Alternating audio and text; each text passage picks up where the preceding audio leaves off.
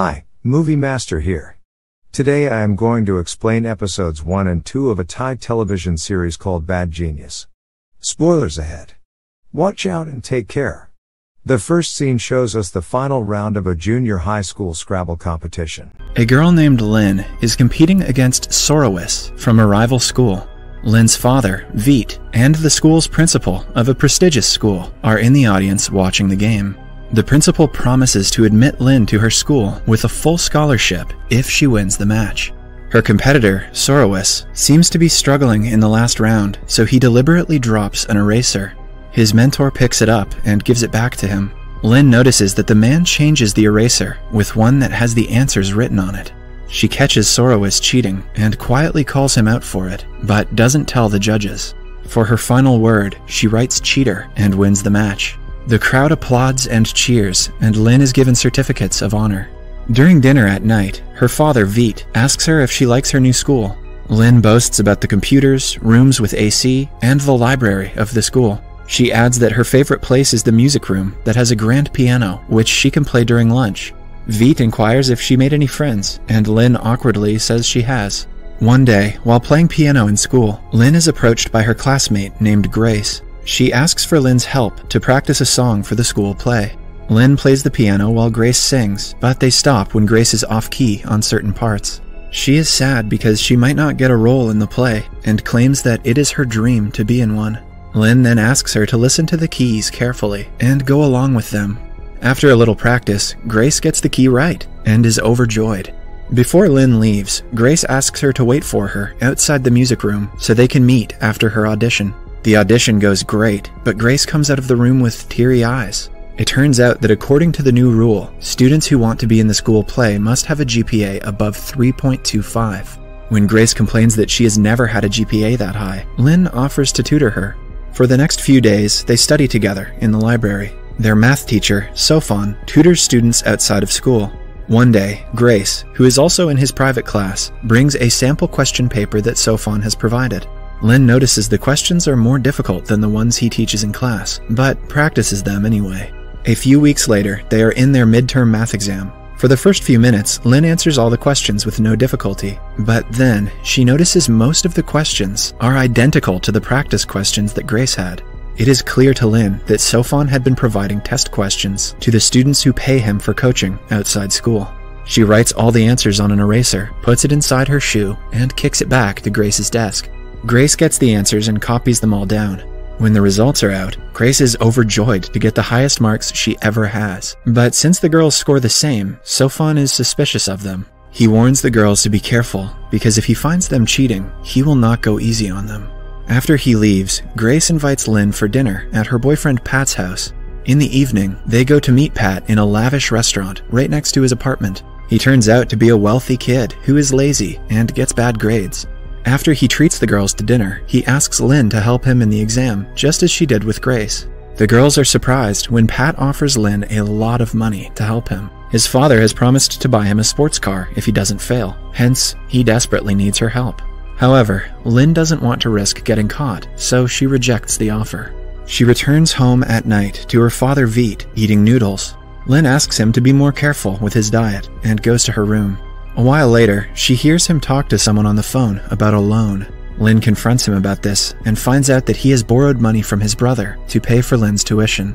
The principal promised to provide her full scholarship if she wins the Scrabble contest, but because of a budget issue, Lynn and a guy from her school have to share the scholarship, meaning they will still have to pay half of the fee each semester. Lynn knows that her father cannot afford such prices and says she will transfer back to her old school, but Veet insists she will get more opportunities in this new one. Now, to get a full scholarship, Lynn will have to compete with the other guy and prove she is better. The following day at school, Lynn sees a little kid trying hard to get a balloon on the ceiling. She tries to help him but cannot reach it. Just then, a guy named Bank arrives and helps them. The kids call them a nice couple, making the two of them flustered. After the kid walks away, Lynn introduces herself and finds out Bank is actually the guy she is sharing her scholarship with. She asks him if they can still be friends, but Bank rejects her, saying that they're competitors. In the following scene, Lynn is back at Pat's apartment building. To pay for her father's loans and her tuition fee, she finally agrees to help him and Grace cheat in the exam. Her condition is that the couple will only get 3/4 of the answers, so their teacher won't suspect them. Pat accepts the deal. The following scene is their final exam of the first semester, and Lynn has to help both Grace and Pat alongside completing the test herself. Like earlier, she starts writing on an eraser, but stops when Sofan walks towards her. He keeps an eye on her throughout the exam, and eventually notices her writing on the eraser. The man snatches the eraser, and is surprised to see "You're slipping exam papers to students" written on it. He realizes she knows his secret, and tries to reason with her, but Lynn hands him her answer sheet and walks out of the classroom. Sofan asks the others to continue, and follows Lynn. Lynn remains adamant about telling the principal, as Sofan tries to convince her otherwise. He even threatens to tell the principal that she let Grace cheat from her paper, but Lynn fires back, saying that Grace got good grades because of his tuition classes. As she walks away, Sofan notices her hand is inside her pocket, and asks her if she is recording their conversation. When she brings her phone out, it is revealed she has been on a call with the principal this whole time. A distressed Sofan heads back to the classroom as the students get out. Grace and Pat thank Lynn, as everything went according to their plan. It turns out that they had planned the whole scenario beforehand. Because of Sofan's tuition papers, Lynn could complete her paper in just a few minutes. She also marked the answers on her question paper, and asked Grace to exchange it with hers while she distracts Sofan. After that, Grace wrote the answers on an eraser and gave them to Pat, and all three of them did great on the exam. Moreover, Lynn had changed Pat's name on her phone to the principal's. That way, she wouldn't get Sofan kicked out, but still intimidate him. However, later at night, she gets numerous messages on a group chat saying that Sofan has been fired from the school. Lynn rushes to Pat's apartment again and asks him how did the principal know. Pat replies that he had recorded the phone call and sent it to the real principal because he believed Sofan could create trouble for them in the future. Lynn isn't happy about the move, but dismisses the matter. The next day at school, she again meets the same kid and finds out he is Sofan's son, who has been kicked out of the school because of his father's deeds. Lynn guiltily watches them go down the elevator. In the following scene, we are taken to Bank's laundry shop. He lives with his single mother, who is obsessed with lottery tickets. She has severe back problems, but because of their financial condition, they cannot afford to get it treated. Later in school, Bank and Lynn are called by the principal because she wants them to take part in a TV show quiz competition. Neither of them are willing to partner up, but the principal convinces them by declaring that this competition will decide who is going to get the next term scholarship among the two. Hence, even if they are partnered, the one who gives the most answers will get the scholarship. The very next day, they are on the set of the reality show. The quiz starts, and Bank gives the first right answer, followed by Lynn. The duo leads by 2 points, but is soon overtaken when Bank hastily says the wrong answer. Lynn suggests that he think and discuss with her before throwing random answers. If they go against each other, they might lose the quiz, so, for the last question, they discuss the answer. The other team answers first, but gets the answer wrong. At last, Lynn cites the right one and wins the competition. The following day, they are at the principal's office, where she tells them that Lynn has won a full scholarship. She asks Bank to apply for a scholarship again next semester, and dismisses them. After the meeting, Lynn tries to comfort Bank, but he ignores her. Later, we see him take his mother to a government hospital, where they have to wait for hours for her turn. He also tells her that he didn't get the scholarship, but the mother quickly hides her disappointment and assures him she will collect the money before the next semester. One day at school, Pat calls Lynn into the computer lab and asks her if she will stop helping him cheat now that she doesn't have to pay for tuition. He laughs at her when the girl says she doesn't need his money anymore. According to Pat, the school will still take fees for extracurricular activities that she probably doesn't know about.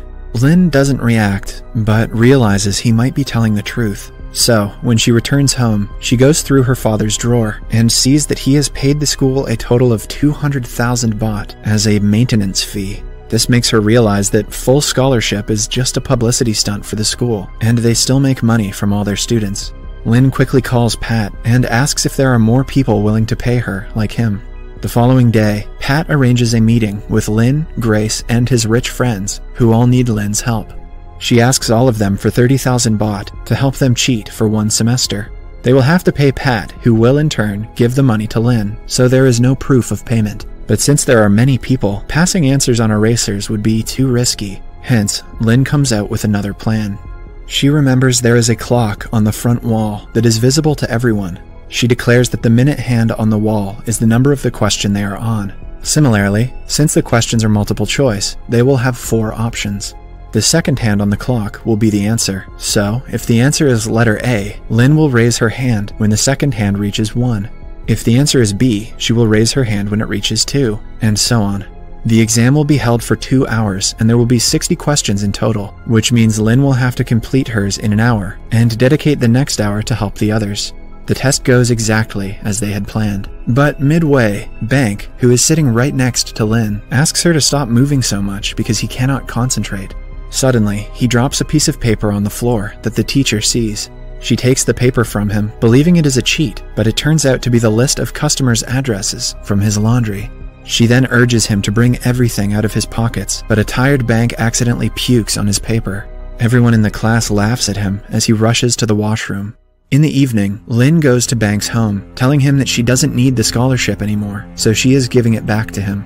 A surprised Bank asks her why, but Lynn hides the fact that she earned enough money from helping her friends cheat. Instead, she says that her father won the lottery. Bank happily offers to do her laundry for free as a thank you gift. He then tags along to take her home by bus. The episode ends as he says he wants to be friends with Lynn. Subscribe for more videos like this, turn on the notifications, and leave a like to help the channel out. Thank you for watching.